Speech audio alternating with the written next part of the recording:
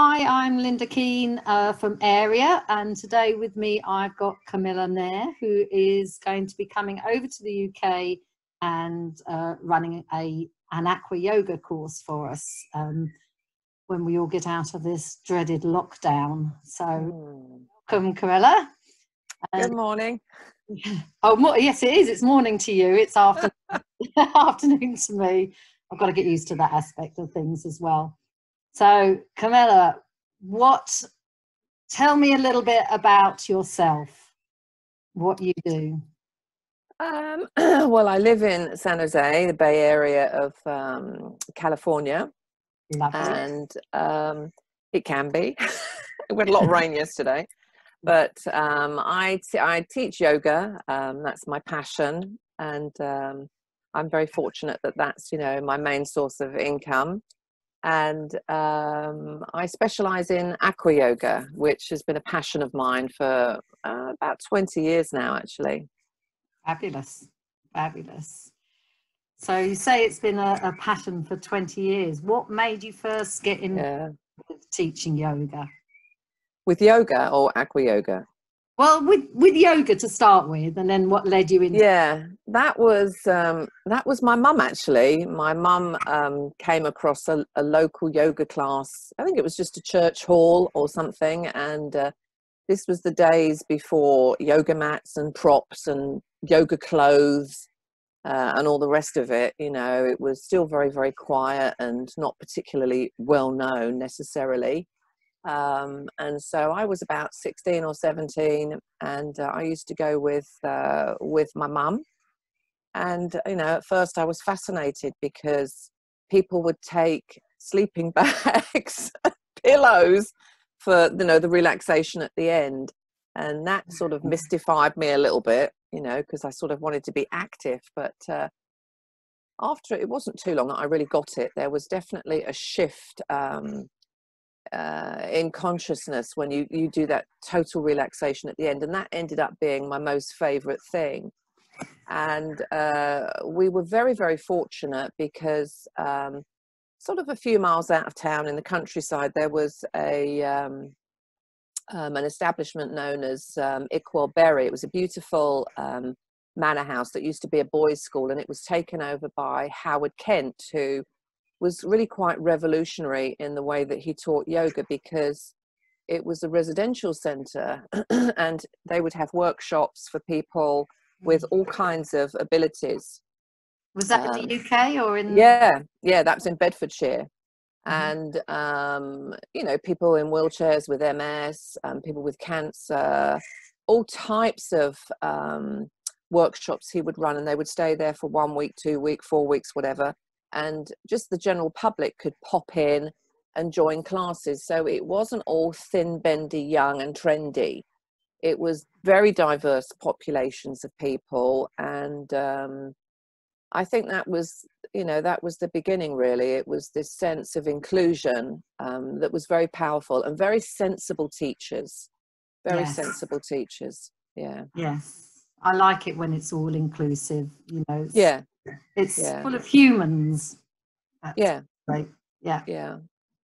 So fabulous. So have you always taught yoga as your full-time profession, or did you have another? God, no.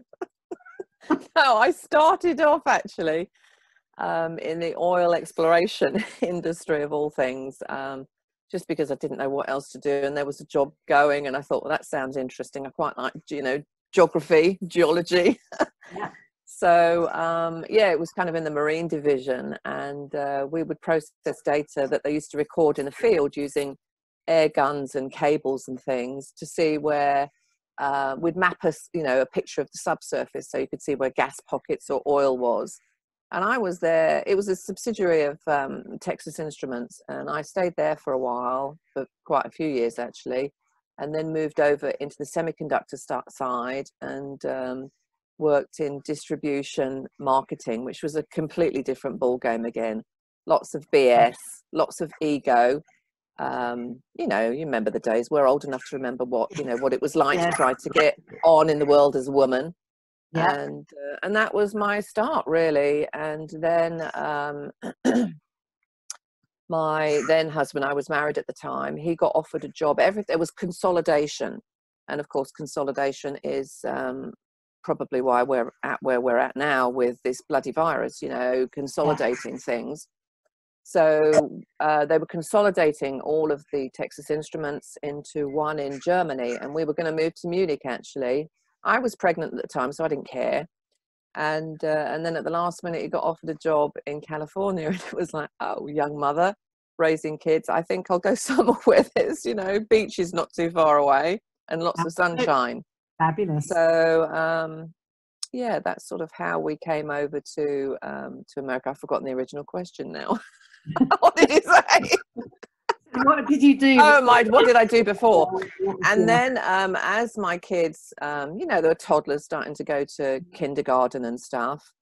There's a lot of pressure on, you know, both people working these days, isn't there? Yeah. So even more so now. Me, you know, don't you think you ought to go back to work, dear, instead of having all these coffee mornings and things? Oh. So I thought, well, okay, well, I'm going to try and do that which I really love, which is to teach yoga. And so that was, you know, that was the beginning, really. The beginning of my new career, the end of the marriage. And how long ago was that? Oh, God, that was, I don't know, maybe 25 years ago, something like that. So 25 happy years. Yeah, well, I've been single ever since, so yeah. Yeah. So what was the first step into teaching them with yoga? So you used to do yoga when you were young, back in the day. Yeah. You sort of like got a proper job, and had the children, went to California, and then what was, you sort of got sort of back involved in yoga? Yeah. So what was? Yeah, you know, it's, without getting too mystical, because I know, you know, the aquatic people aren't necessarily interested in that aspect of yoga, but there's a bigger picture to yoga. What people actually practice is something called hatha yoga, which is the physical discipline, which is a very small part actually of the system of yoga, which is more about self-improvement, self-awareness, self-discipline, and, you know, enlightenment. You know, what is our purpose of being? You know, a lot of people are reflecting on that now, aren't they? And it's a good thing, actually. You know, there's a lot of good that's going to come out of this, you know, kerfuffle, hopefully. And a lot of it is, you know, because there's a lot of greed in the world. And so hopefully, you know, we're going to start to ask questions a little bit more. And in the system of yoga, it's very philosophical. And, you know, one of the main obstacles is this clinging to the physical body that we have. And we're supposed to be able to confront that, just recognizing that there is no, nothing stays the same. You know, we look in the mirror and we see the face falling and everything's going south because we're in a gravitational field. And, you know, we just recognize that it's all change. That's why we're supposed to be out in nature and looking at the seasons changing and stuff.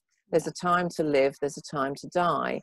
And as humans, we want everything to be the same. We want to stay young. We want to have all the money. We want to have the love. We want to have the children. You know, we want to keep everything together. And yoga, more than anything, is a process of letting go. You don't actually get anything. You know, there's things that happen along the way, but it depends on where you are, where your physical body is, where, you know, your mental clarity is, where your emotionality is. And it's just about being in the moment and addressing, you know, whatever you have. It's like, you know, when you see a client, you teach who's in front of you, what's the form and function, and how can you get them to be in a better state. And yoga, the system of yoga, we look at various layers to the physical body. This layer here that we see, the physical body, you know, the muscles and the bones and the organs, is just the outer expression of who and what we are. It goes much, much deeper. And so I think that's really fascinating to me. Yeah, the deeper I've looked into fascia, the more I've sort of realised Yeah. that you know this that you see of us is not really. Yeah. It's Yeah. All that slipping and sliding. Yeah, Yeah. yeah. And So you know, and yoga, I think, is a great way of moving fascia. You know, yeah. it's that full pose it with tensegrity, full Mm. attention without tension in the body. And so it means that there's not really everyone, if you have a room full of like 10 people, there are 10 different practices, 10 different expressions of a pose. And as I was taught, yoga is not just that, you know, the shape that we bring the body into. It's actually known as a pranic model.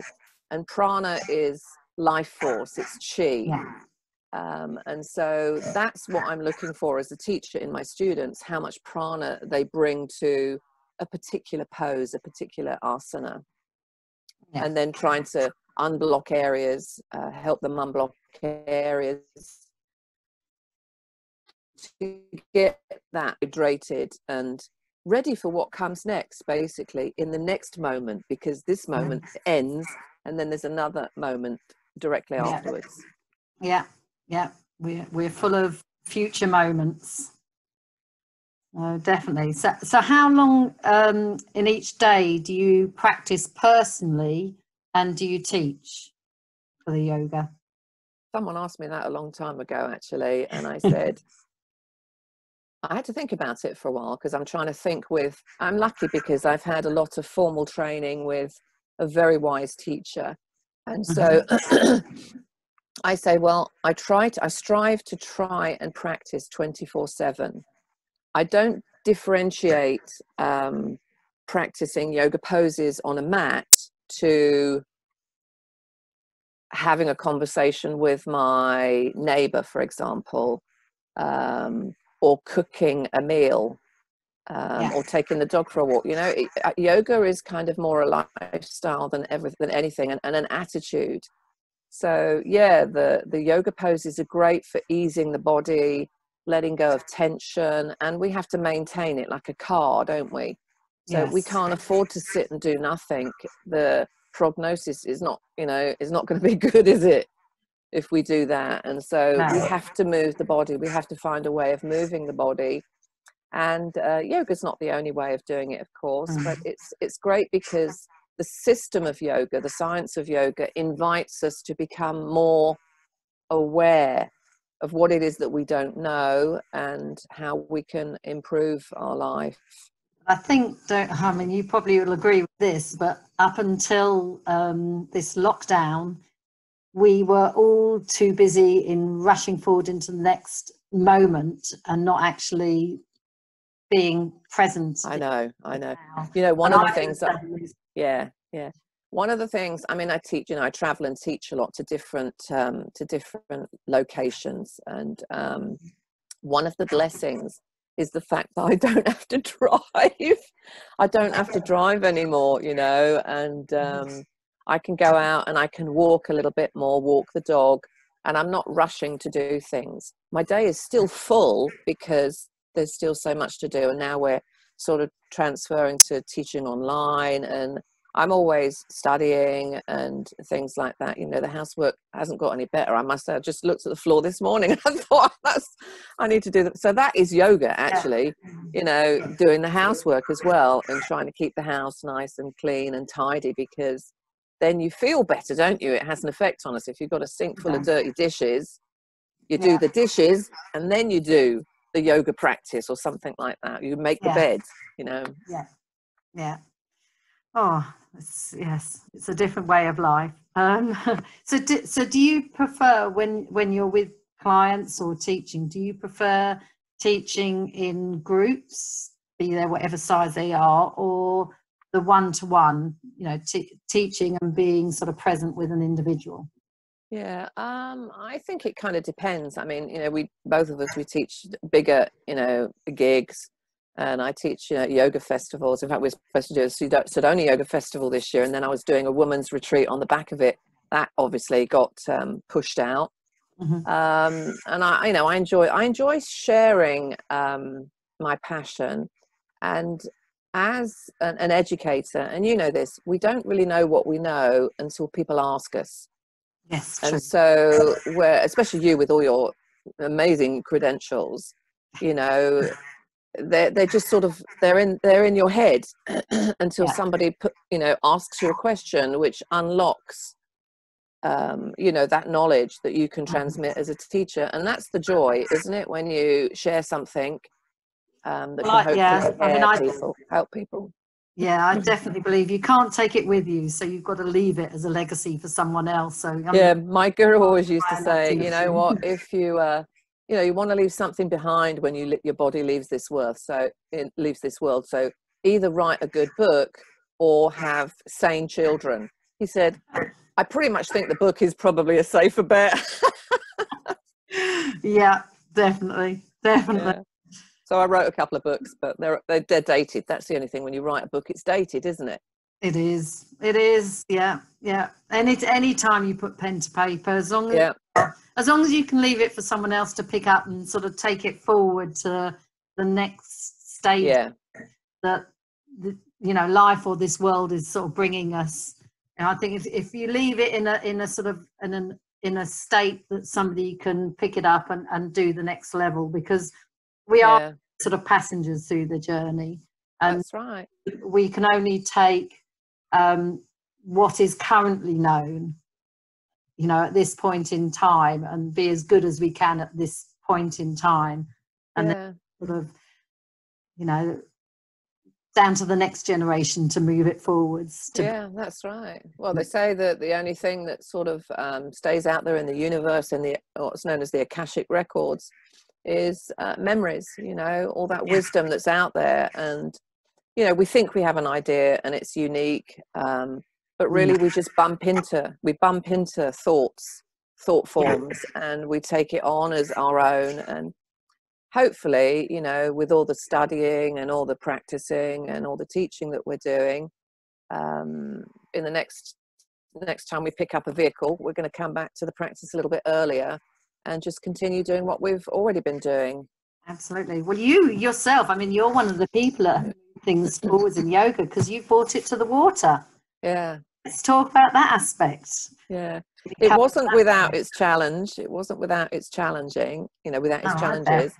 It was about 20 years ago, and this was really in the full swing, just coming to that cusp of rock star yoga teachers and all that kind of a scene, which was a little bit weird. I mean, I've studied a lot in India, and that was all very different to me. All this, sort of thin, bendy, young, what difficult pose can you do? And that was a bit weird. But I was working, one of the gigs I was working at was a local YMCA, and it was an incredible, thriving place for people to come with diverse, body issues. Lots of people turning up in wheelchairs and stuff. And a lot of them, as you know, were in the water. And I found that fascinating. And as a kid, I used to do synchro swimming. I was absolute rubbish at it, but my parents loved the fact that I was doing synchro and putting these shows on with groups of people. And I've always loved being in the water. And so I would, when I was in the water, because I used to swim quite a bit as well, I would do a little bit of yoga in there as well. And I thought, wow, this is fascinating. Because as you know, the proprioception is so acute in the water. You just know where everything is. It's more viscous. And so there's a lot more feedback. And so I found that fascinating, but I kept it quiet. I didn't say anything. I just continued to do my lap swimming, a little bit of yoga in the water, and teach predominantly on land.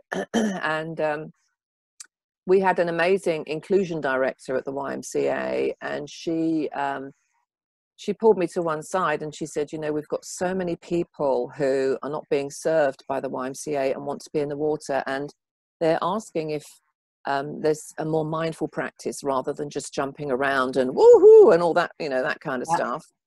And so I said, she said, would you be interested in starting a class? And I thought, okay, well, I'll try, and see how it goes.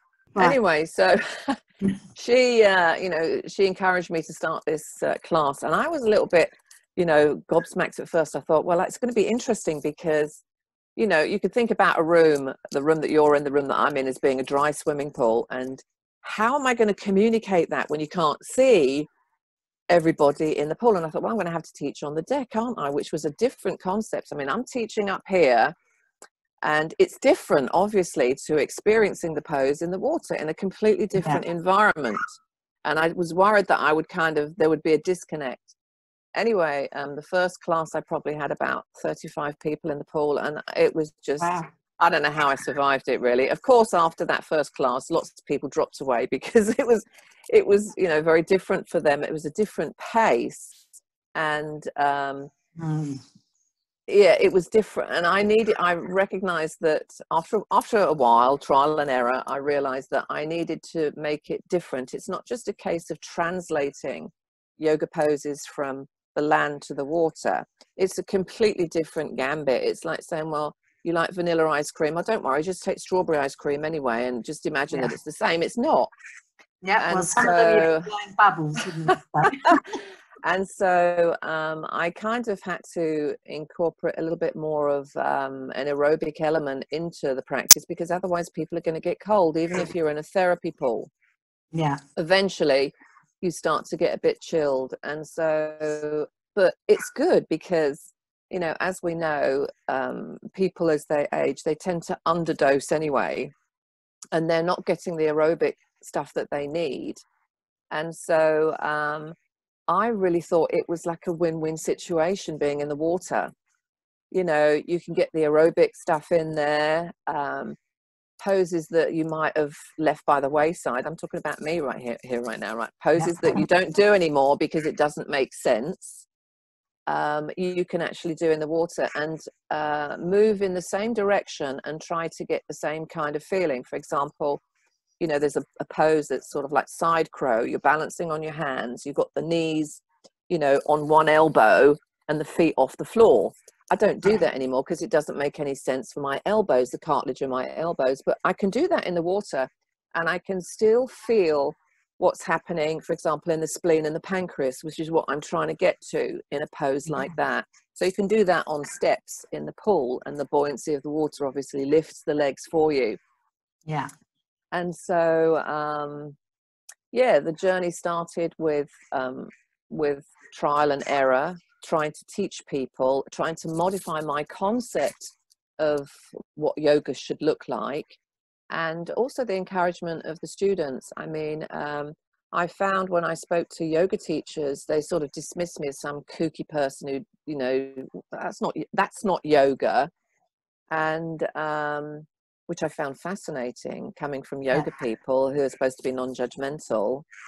And why would you think, I mean, in the bigger picture of things, why would you think that putting a body in water is less yoga than somebody practicing it on land? So in the early years, I went through a lot of prejudice from the yoga community. Actually, my students loved it, and they were the ones that encouraged me to write a book and to go out and train people, because they said, people have to know about this. I've always wanted to practice yoga, or I had to give yoga up because of injury or degeneration. It's and now funny I can because continue. it's a bit like saying, you know, doing comparison between land and water is a bit like saying the comparison between doing it in a desert and doing it in a yoga studio. You know, completely different things, completely different environments. Yeah, I know. Unless you're doing something like Bikram yoga, of course, where they're trying to emulate that desert. Yes. That desert feel. But yeah, very interesting. So it's really, I feel like it feels like a little bit of a Bernie Sanders movement, because it came from the people who were feeling the benefit. It didn't come from the yoga world saying, oh, let's think outside the box. All these clients and students that are now getting older and can't do the same practice that they used to, or people who want a mindful practice, who have never practiced yoga and who are never going to go to a yoga mat, or people who come with injury and are looking for rehabilitation and therapy, they're not going to come to a land yoga class or a teacher who teaches on land, because they possibly have already got an aquatic background, and they know the water makes sense, and they feel safe and supported. Yeah. And so the students were the ones, and I feel like they are the ones really that deserve the credit, because they're the ones that encouraged me when the yoga world was very blinkered. It's changed now, it's changing now, but I suppose I feel like some sort of pioneer thing. Absolutely. So do you use any equipment in your aqua yoga? Any? The most important one is one's self-awareness, which means that if, there can be a lot of ego involved in teaching anything. And, I think it just means that the client, the student has the capacity to override whatever they're being taught. So if it doesn't make sense, they have to use their self-awareness to say, you know what, that doesn't feel right, or question the validity of what you're asking them to do. And so I try to teach my students to think for themselves, which is what I was taught, by my guru. Learn to think for yourself, because people are like sheeple. They'll follow everyone else and not think for themselves. And so, I try to. Very much so in this world. Yeah. Or in the world that we left behind 3 weeks ago. Yeah, I know. It's different. It's going to be a different world now, isn't it? And there's going to, I think, a lot more space for the alternative, like, the yogas and the I.R.E.s and those. But even that practice will change now. I mean, we're all going to be germaphobes. Yes, and I mean, how are people going to want to practice pranayama, for example, in a group of other people? The breathing techniques and things. What about hands-on adjustments? Are people going to be really, freaky about those kinds of things? We're going to come out of this with a lot of fear that people need to address. And I was always taught, how you address things in life, you go to the energy center above. So you go to the chakra, the vortex of energy above. And at the base of the spine, it's linked to Saturn, the planet Saturn, and it's to do with the bones and the structure of the body. And it's very earth-centric. The chakra above is around the sacrum, and it's a water element. And so if you want to hear, and the psychological states of consciousness that are linked to chakras, and at the base of the spine, that's linked to the solid part of the body, the bones, it's linked to fear when it's imbalanced.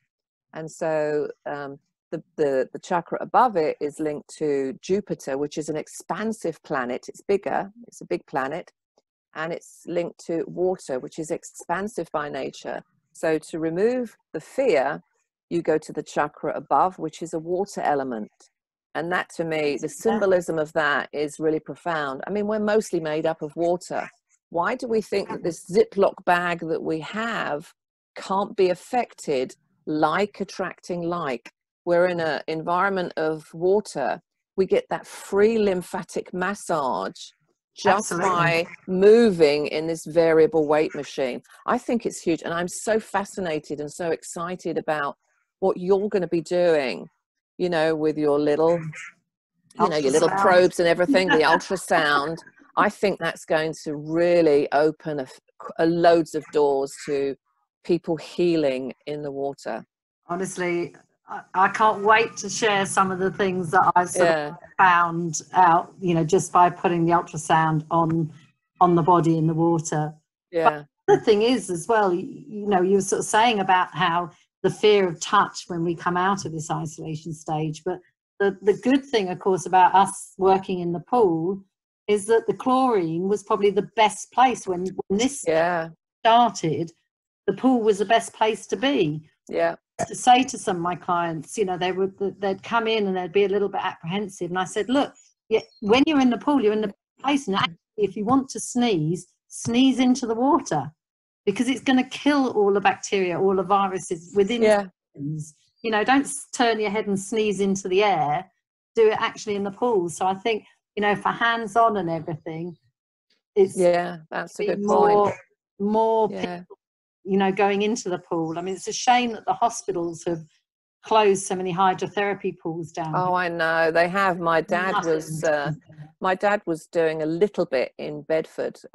One of the hospitals had one, but when I went back in February, that he got the letter they're closing it, and it was so sad. You know, he loved being in the water. Yeah, no, the best place, I think, best place. So, I don't know. Well, I've learned a lot from you, and it's been very interesting. So, despite the fact that we've talked together and spoken together, there's been lots of insightful things that you've shared with us today. You're coming over to run a course for us, hopefully in October, the Aqua Yoga course. Yeah, fingers crossed. Absolutely, fingers crossed. So we'll look forward to that. And I'm looking forward to it because, you know, this would never have happened. I would never have had this journey in Aqua Yoga had I not come to the States, I don't think. Especially in this area, there's a lot of entrepreneurship here.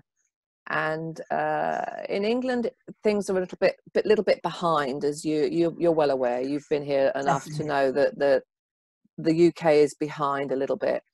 And you know, the way that yoga is panning out at the moment, it's not coming now. The new direction of yoga is not coming from India. It's coming from the West, and primarily women actually are shaping the way that therapeutic yoga is moving out into the world, and trying to build bridges with our healthcare system, which is obviously burdened everywhere. Absolutely. And so, you know, the more that we can do with these, you know, more, you know, not so, you know, all these different, you know, holistic ways of working with people in therapies, the more chances we have of staying out of hospitals and taking responsibility for ourselves. And sometimes it means, you know, just looking at our lifestyle and our stress levels as well. Absolutely. I'm much less stressed when I spend my day in the pool. I can't wait to get back in there, I tell you. Yeah. You know, my water time now is my daily shower, and I'm just grateful that we've got hot water, because, you know, there's a lot of people in this world who, there's disease everywhere, you know, people falling sick, and they have no running water. So, you know, we've got to learn something from this isolation. If we don't, then we've missed the boat, and we will have to face it again until we do get it. Absolutely. Absolutely. Yeah, so I miss being in the water like you. I can't wait. It's that, you know, that excitement that we have when we get in there. And I said to someone the other day, I feel like a goldfish on the carpet. That's so true. That's so true. Could be a nice card, a little birthday card picture. Yeah, absolutely. Absolutely. Okay, well, thank you very much, Camella, for spending you're more than welcome. And I look forward to coming to the UK and inspiring pioneers in Aqua Yoga. Actually, that will be the first. They will be the first tribe to go out there and share it with the world. And I think that's great, because they're hopefully going to move on and become the teachers of the future, training other teachers and getting this modality out into the world to help people. Excellent. Yes, I'm looking forward to it. Camella, thank you very much. Take care. Stay safe. Bye. Bye.